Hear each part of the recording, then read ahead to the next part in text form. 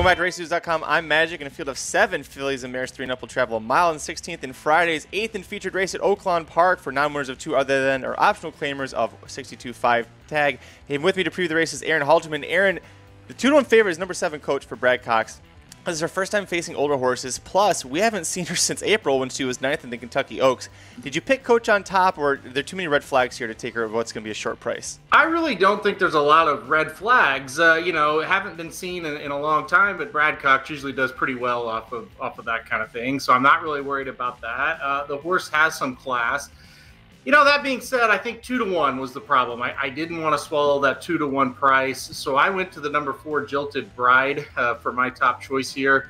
A horse that 2 back ran pretty well at Churchill Downs, got second against similar company, and then last time out in a Grade 3 race there at Belmont was third. I think this horse third to start off the layoff there. I think this horse is ready to run her best race, so I went Jilted Bride on top.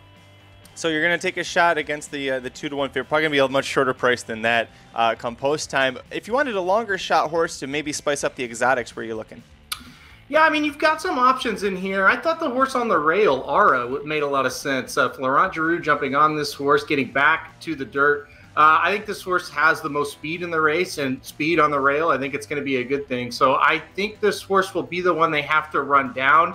Look for the 6, maybe Hypernova to challenge, but overall, I think the 1 is going to be the one that gets out in front and tries to take this field a long way. Has been on the turf the last 3 races, now moves back to the dirt. I think that's her best surface. You can always trust Steve Asmussen to show up with a big effort at Oaklawn Park. Head over to RaceNews.com for free picks for every race, every track around the country, including Oaklawn Park. If you want the Oaklawn Park free featured race previews each day that they are running this meet, go to youtube.com/racingdudes. Hit like if you like this video. Hit subscribe if you really like it. Tell all your friends, and we'll see you at the track.